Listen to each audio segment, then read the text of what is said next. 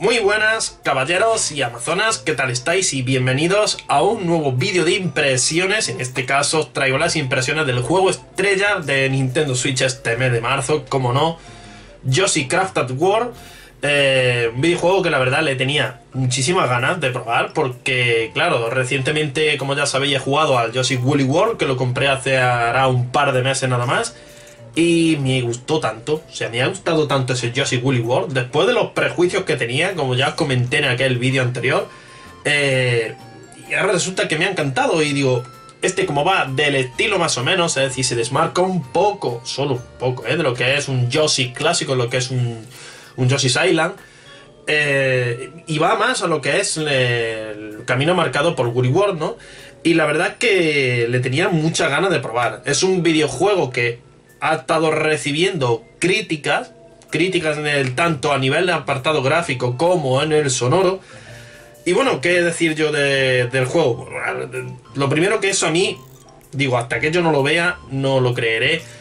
Y ya digo que lo que es el apartado gráfico, que todo esto luego después ya cuando haga el análisis más adelante será cuando ya me centre más en ello. Pero a simple vista a nivel gráfico ya os digo que seré que yo no entiendo de tema de resoluciones, o por lo menos en mi vista no ve esas diferencias, pero lo que es en este juego, de verdad, llevo ya jugando un ratito, más de una hora jugando este juego, y yo no le he visto esa bajada de resolución tan grande como dicen. No lo he probado también en modo portátil para ver cómo se veían las diferencias, y francamente yo no le veo la diferencia. Siempre en modo portátil se va a notar menos las faltas al tratarse de una pantalla más pequeña, pero yo lo estoy jugando también en pantalla de sobremesa y yo no estoy notando ese problema gráfico. Ya digo todo esto que luego más adelante, cuando ya haga el análisis, ya me centraré y profundizaré más en este tema.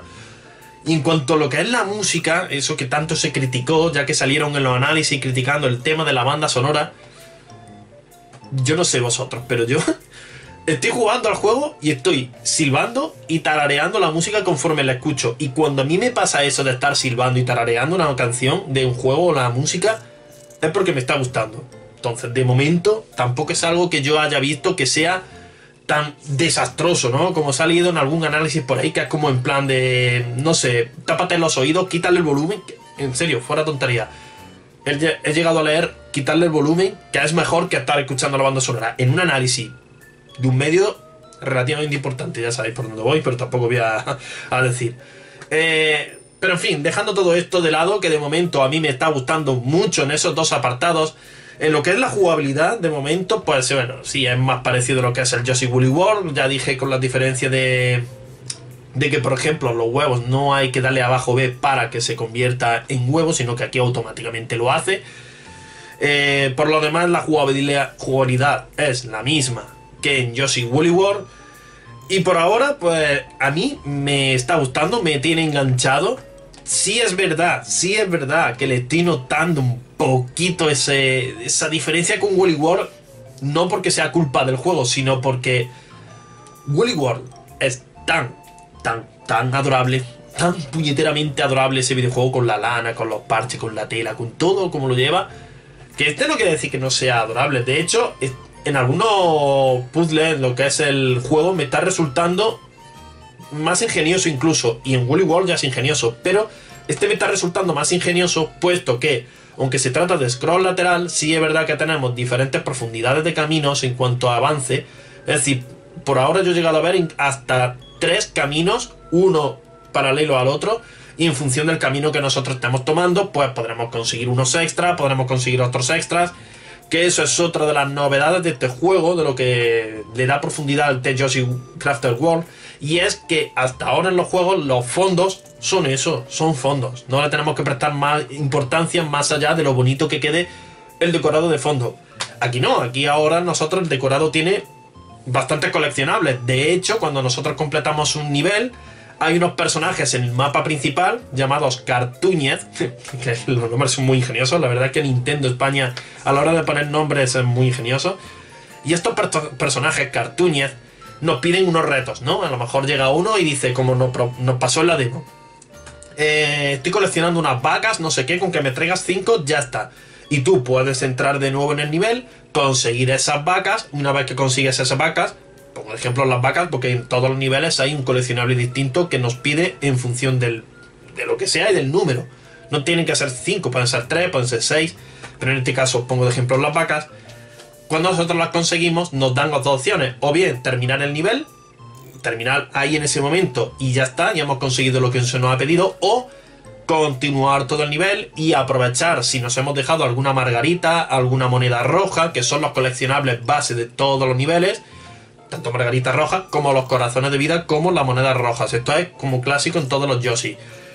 Y se nos va haciendo todo eso coleccionable. En este caso, este juego tiene muchos más coleccionables que Woolly World. Lo estoy comparando constantemente con Woolly World porque creo que todo el mundo más o menos lo va a estar comparando, porque son más parecidos estos Yoshis entre sí que con otros Yoshi.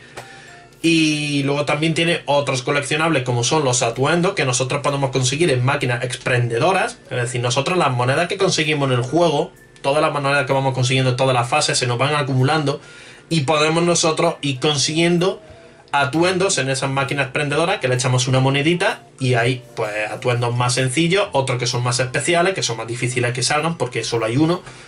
Y todo eso se va coleccionando. Además, atuendos también tenemos los de los amigos, que he estado probando algunos amigos a ver cuáles son los que desbloqueaban, pero aquí en este coleccionable en concreto sí tiene bastantes menos que Woolly World. Es decir, los amigos que yo he visto que han funcionado hasta ahora han sido solo de la saga de Super Mario, es decir, yo tengo todos los amigos o casi todos ya de Super Smash Bros.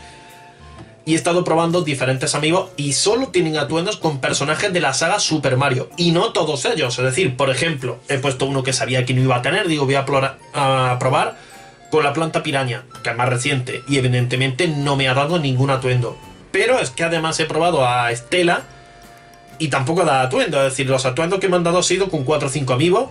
Nada más. Y si no tiene atuendo, te dan como una caja en forma de las cajas de los amigos. Entonces, pues bueno, es como el estándar, ¿no? Y luego después están los especiales, que además estos atuendos parece que no tienen más allá que sea una skin graciosa, y no, estos atuendos también nos van a dar la función de cuando estemos jugando el nivel, que nos sirve como escudo. Es decir, cada vez que nos den ese atuendo se va a ir dañando ese cartón, y cuando le han dado varios golpes, dependiendo del atuendo serán 2 golpes, 3, 4, 5, una vez que le dan los suficientes golpes se rompe. No sé todavía si se pierde el atuendo totalmente y tienes que volver a conseguir uno en las máquinas prendedoras o con los amigos. De momento no lo sé, pero todo eso lo iré probando más adelante. En definitiva, bueno, el juego, cada mundo tiene más niveles, por lo que he estado comprobando. Me parece que tiene como 8 o 10 niveles. La verdad que tiene bastantes niveles cada uno de los mundos. Y creo que va a tener más niveles que Woolly World. Vuelvo a comparar con Woolly World, que es el que tengo reciente, que es con el que más se le puede comparar. Pero bueno, ya más adelante iré comprobando si efectivamente se trata así o si más o menos tendrán los mismos niveles. En definitiva, dificultad. Bueno, tampoco de momento está siendo demasiado difícil, pero también es verdad que he hecho solo el primer mundo. Eso no ha pasado también con otros anteriores juegos, que al principio parece muy sencillo, pero luego después ya sabemos lo que pasa, ¿no? Estos juegos se vuelven muy puñeteros. Pero bueno, de momento eso. De momento ya digo que este Yoshi Crafted World me está gustando. Está a nivel de lo que yo esperaba. También es verdad que yo no esperaba aquí ningún juego que fuese una obra maestra, en plan, hostia, estoy jugando lo próximo de Zelda Breath of the Wild, ¿no? Ni nada por el estilo. Pero lo que es el juego, lo que yo esperaba de él, de momento está cumpliendo y con creces. Me está gustando mucho el juego. Tiene muchísima originalidad en cuanto a los decorados, elementos de poder utilizar. No solo utiliza el cartón, porque también utiliza envases, plásticos y demás. Y todo eso te van conformando no solo los fondos, sino las plataformas y todos los coleccionables. Por eso digo que está siendo muy original en ese sentido. Así que bueno, esto es todo por mi parte. Estas son mis primeras impresiones de lo que me está pareciendo este Yoshi Crafted World. Ya digo, más adelante cuando me pase el juego le haré el análisis final.